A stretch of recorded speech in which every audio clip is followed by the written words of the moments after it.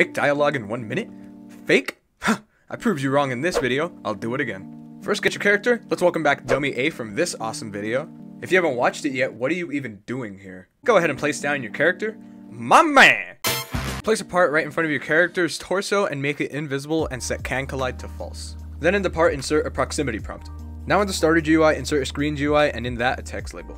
Adjust it to wherever you want your dialogue and fit it to all screens with AutoScale Lite. The link is in the description. Customize it however you want and then get rid of all the text. Then insert a script into the text label. Alright, so now you're gonna... Oh shoot, I have no time to explain this. Script is in the description. Just make sure that on line 1 where it says game.workspace.triggerPart, change that trigger part to match whatever the part that the proximity prompt is in is called. Close the script and make the text label invisible and go ahead and test it. Alright, it actually works pretty... What the...